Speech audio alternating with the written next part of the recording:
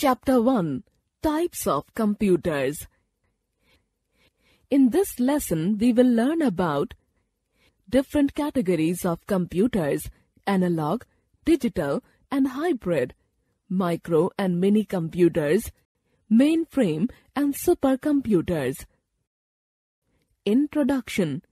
In earlier classes, we have learned about different types of computers. Let us do a quick recap. Nowadays, computers are being used in almost all the fields and can perform a variety of jobs. Computers may be classified into the following three categories on the basis of principles of operation: analog computers, digital computers, hybrid computers. Classification of computers on the basis of operation. Analog computers. Analog computers work on the basis of continuous signals. These computers analyze the signals they receive and measure their strength. The strength of the signals vary from time to time. For example, the working of an ECG machine, speedometer, etc. Digital computers. A digital computer works on digits, that is, zeros and ones. It operates on digital data, that is, numbers. It uses the binary number system. These computers are used to perform complex calculations and can be programmed. Digital computers can be further classified into two categories: general-purpose computers and special-purpose computers. General-purpose computers are designed to be used by anyone for any application. Most of the computers that we see today are general-purpose. Special-purpose computers are those which are designed for a specific application. Hybrid computers. Hybrid computers are those which are a combination of analog and digital computers. That is, they work on continuous physical quantities, the analog part, and then work with digits, digital part, to get the result. For example, blood pressure machine. Classification of computers on the basis of size and performance. Microcomputers. Microcomputers are computers which use a single microprocessor. These are also known as PC, personal computers. These are small and less expensive than mini computers. They are further classified into desktop computers, portable computers. Desktop computers. Desktop computers are designed so that the system unit, input device, as well as the output unit can be placed on a desk. Portable computers. Portable computers or mobile computers are those computers which can be carried from one place to another. They are lightweight computers. They contain a rechargeable battery so that they can be used even when not plugged into a main power supply. These are thin yet as powerful as an average desktop computer. Portable computers are of the following types. Notebook computers. They are small versions of laptops with a screen size of 9 to 10 inches. They are usually designed for travelers, and like in laptop computers, the screen folds down when not in use. Tablet PCs. Tablet PCs are special type of notebook computers with interactive option by touching the screen.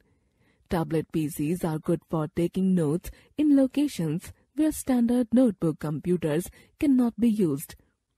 We can watch pictures, videos, listen to music, read e-books, browse the internet, and send and receive emails on tablet PCs. Palm-top computers. A palm-top computer is similar to a laptop computer, but it is smaller in size. It is small enough to fit in the palm of a hand.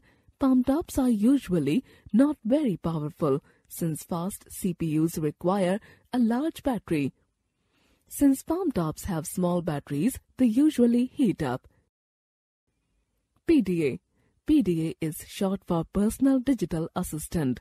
It is a handheld device that combines computing, telephone or fax, and networking features. A typical PDA can function as a cellular phone, fax sender, and personal organizer. Unlike portable computers, most PDAs are pen-based, using a stylus rather than a keyboard for input. What do you think is the difference between palm-top computers and the iPad? Embedded computers. Embedded computers are the microprocessors built into various products. Since they are placed within a larger product, they are small in size.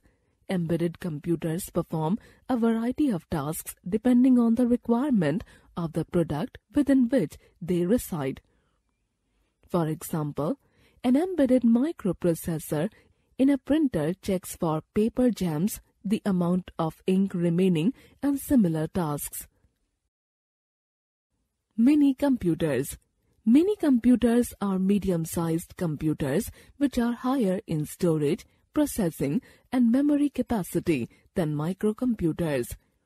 They are slightly more expensive than the microcomputers. A mini computer is a computer capable of supporting about 4 to 200 users simultaneously.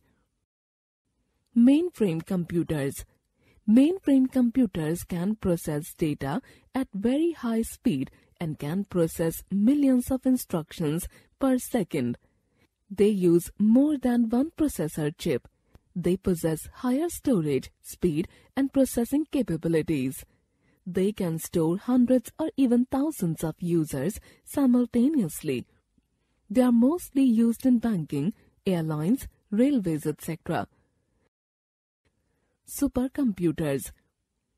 Supercomputers are the fastest computers and are the most expensive. Supercomputers use many processor chips and can process billions of instructions per second. They are used for tasks that require intensive calculations.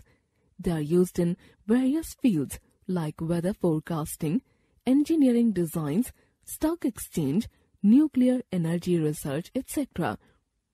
Companies which produce supercomputers are Cray, IBM, and Hewlett-Packard. Param and Anurag are two supercomputers developed by India.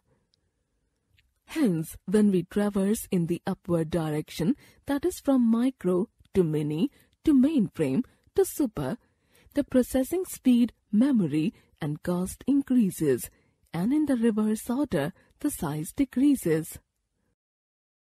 Sum up. There are three different types of computers. When classified based on the operation, that is, analog, digital, and hybrid computers. There are four different categories of computers when we classify them based on their size and performance, that is, super, mainframe, mini, and microcomputers. Supercomputers can process billions of instructions per second. Mainframe computers are lower than supercomputers in terms of processing speed. They can process hundreds and millions of instructions per second. Mini computers are lower than mainframe computers in terms of processing speed and storage capacity.